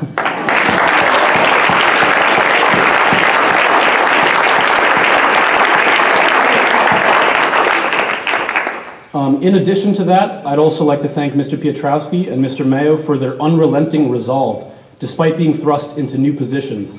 As a student, I understand how difficult it is to drop everything you know and to learn something new. We do it every fall. So thank you, gentlemen, and a round of applause for them too.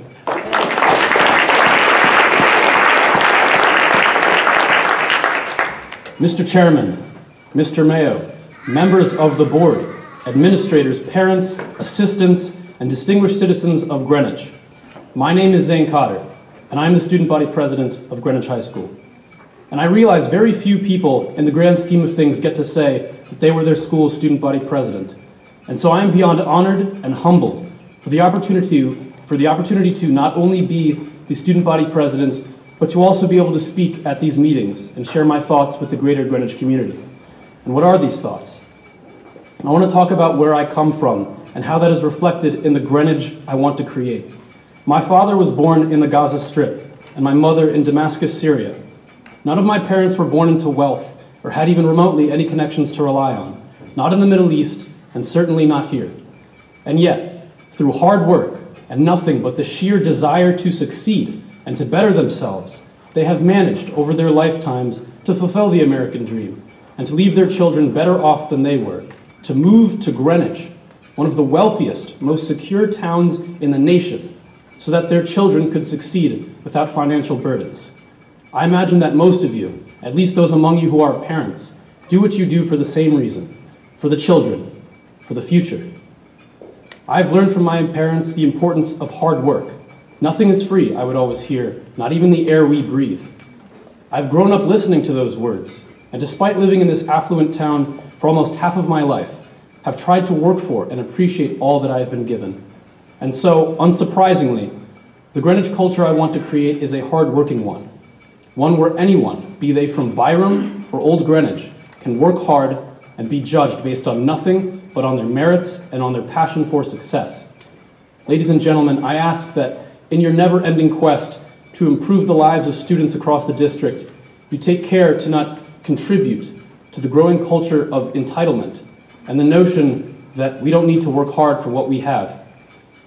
Because the true development of character is when you have a goal and you fail countless times, but then after hours, days, months, and even years of brutal effort, you succeed. And you find happiness in the absence of sadness instead of the other way around. Give students the opportunity to fail before they succeed. It is the only way they will learn. Thank you.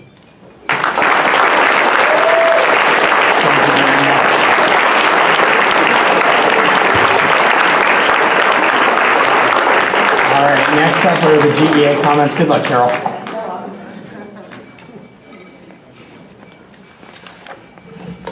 Thank you so much. That was inspiring. Good evening, Principal Schmidt, Chairman Bernstein, and board members, Mr. Mayo, Superintendent, and cabinet members and community. We'll see how I've been talking a lot this year, so I'm very proud and honored to represent over 900 members of the Greenwich Education Association. And this evening, as Zane said, Zane, I didn't have 1 second to write an amazing speech like you just wrote, so if this is a big fail, it's fine. It'll be completely fine. I'll probably talk to you again next year. But I really wanted to say that this evening, for me at least, and for all of us, is really about what it means to be part of this very large Greenwich Public School community. And I represent the teachers. They're in the throes of end of the year. Their heads are spinning around. They're trying to keep the students calm. I know Koskov has to do that for a little bit longer than anybody else, but I'll be here. I'll help them out. But I also think it's a wonderful end to the year to recognize 6 paraprofessionals who are really some unsung heroes in their schools, and to have one emerge as the paraprofessional of the year. I wasn't even here when it was announced, but Julie Pisani of Western Middle School. Our paraprofessionals are the reason why many of our students succeed. In the NEA, they call them ESPs. They're called Educational Support Professionals, and that is truly what they are. They provide the support for the students and therefore for the teachers, and they have professional skills that are essential to our students' success. It was wonderful to hear about the Administrator of the Year, Barbara Riccio. I've known her since I became president of GEA. I was there with her for the opening of the new school. I know how hard she worked to make that come to fruition, and I know how much she'll miss the school, but she left behind a legacy that will last for generations. Zach and James. Zach isn't here today. James is. Thank you so much. It's wonderful to also be introduced to Zane and Lucas. I did ask, hey James, wait, before you go. I was talking to Zach the other night at the PTAC dinner, and I asked him if you gave him his goodie bag. So I have it. Oh, Alex, I'm sorry. It's actually in his large bag of goodies. We've been missing each other. We've been Yeah. usually. No. He's been skipping out. It's something to do with that risk. Okay, Alex, don't worry. But I asked Alex, and I said, did James give you your goodie bag? He's like, huh? So thank you for giving it to him. That's beautiful. GEA appreciates you, and what I wanted to say to you that night is don't forget to keep in touch with your teachers. They really want to hear from you and hear how you're doing. And buy some nice school supplies. It was also this week where we honored people from PTAC, and it's a wonderful part of the community to be here this evening with the outgoing president, Karen Hirsch, the incoming co-president, Cricket Diamond, and the incoming co-president, Brian Paldunas. Are you the Vice President? Okay. They've got a structure like nothing else. I wish GEA had that as well. How amazing to see the Teacher of the Year. I know for you, Mr. Mayo, that was extremely, extremely difficult. When you take 900 plus people, you zero it down to, a pretty large handful of nominees. You put that down to 6, and then you have to choose one. I don't envy you that job at all, and we are so proud of Crystal. All year long, we've heard from so many scholars, athletes, activists, students, academics. It's just been amazing to see what the results are of our education. I also want to draw your attention tomorrow morning, if you're not doing anything at 10:30, 13 seniors will graduate from the Windrose program, which again, if you don't know about it or you don't know somebody, you may have no awareness of what that is. But these 13 students possibly would not be graduating if it was not for Windrose and for what the board has put forward to create that program and what their teachers and the administration has put forward. I'm definitely going to be there. They'll also get to walk with their classmates, but 10:30 tomorrow. If you haven't heard of Windrose, you need to check it out. And then, of course, again, as part of our community, there's all of you. I'm looking forward to hearing from people tonight to talk about their interest. Board members, we always look forward to the work that you do and are thankful and appreciative for that. Cabinet, same thing. You guys are amazing doing the work of this district. And at some point next year, when I see you again, we'll be greeting Dr. Tony Jones, who will come in and take the helm and steer us, hopefully, ever forward. So thanks for coming tonight. Thank you for people who come every single meeting. This is truly a wonderful community in which to work, in which to be educated. And GEA thanks you very much, and have a great summer, and we'll see you in August. Thanks. Thank you. All right, next up is PTA Council.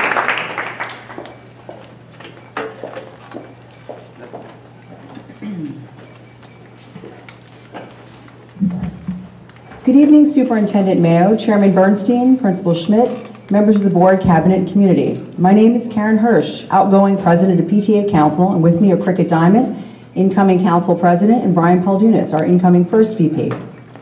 Council would like to extend congratulations to the eclectic array of overachievers whom the board honored earlier.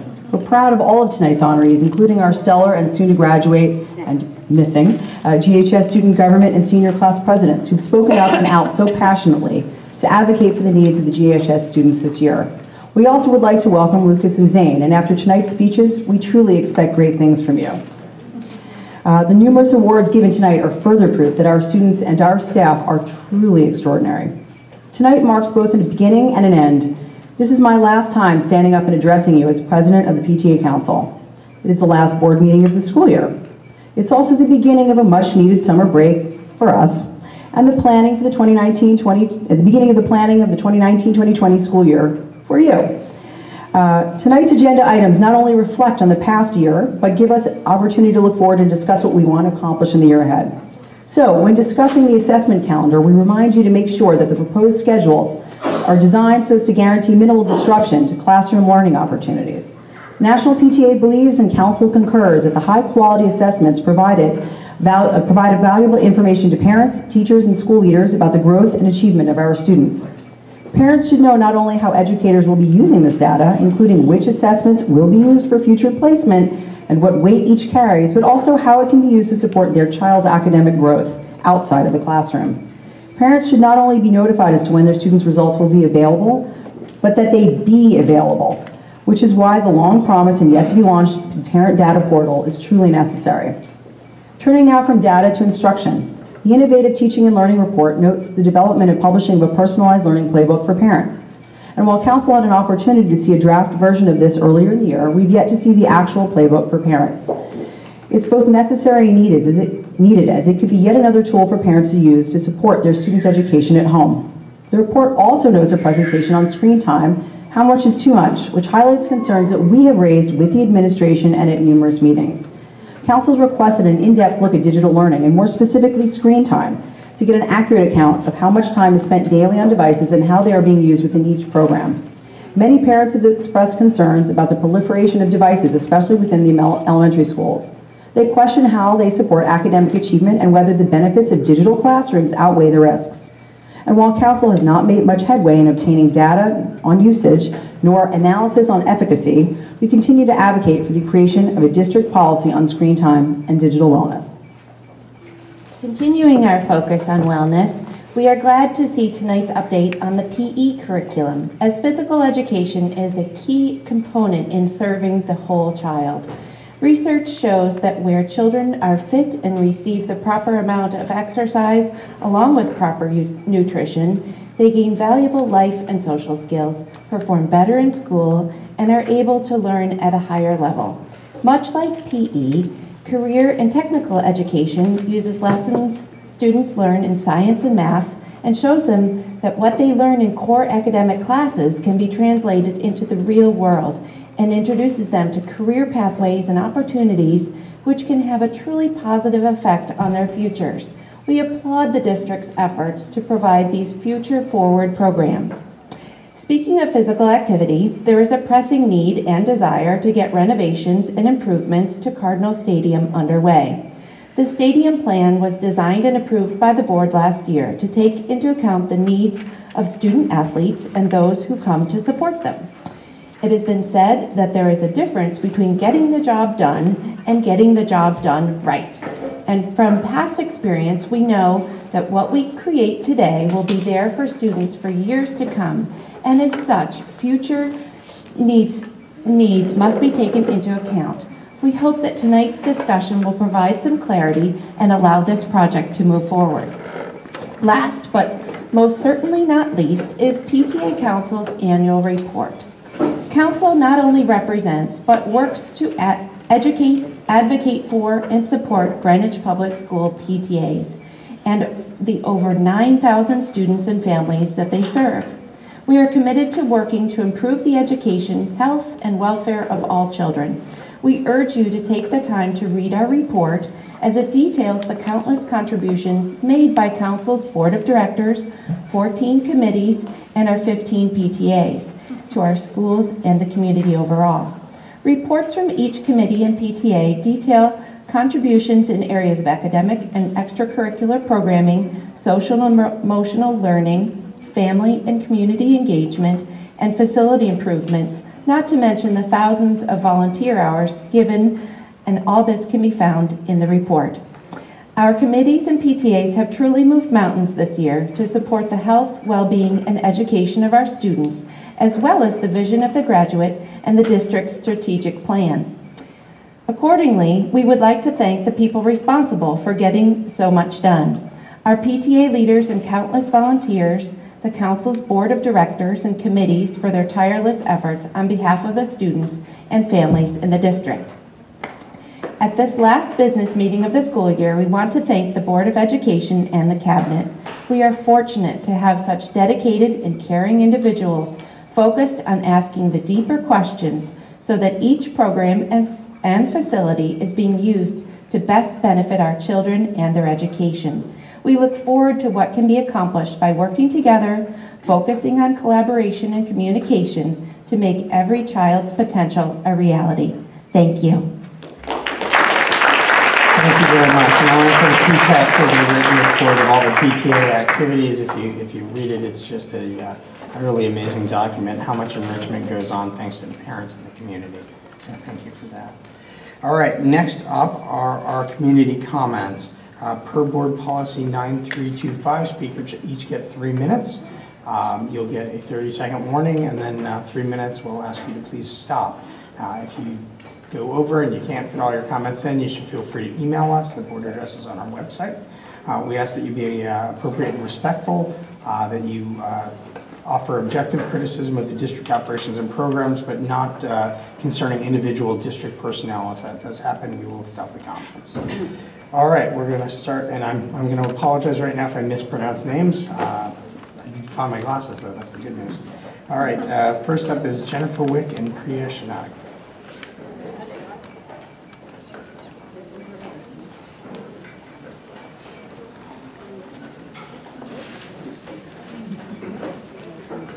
Before you start, the next speaker is Karen Kowalski, if you want to get ready. Good evening, and thank you for the opportunity to speak this evening. I am before you on behalf of an ever-growing group of parents concerned about increased screen time in our schools, some of whom are here tonight. We ask for a review of the current use of technology in our classrooms and defined usage guidelines going forward.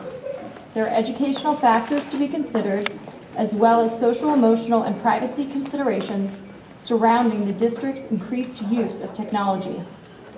As our elected representatives, we call on the Board of Education to provide transparency and independent data analysis. Let there be no mistake. Personalized learning equals increased screen time for our children and decreased direct instruction for our children.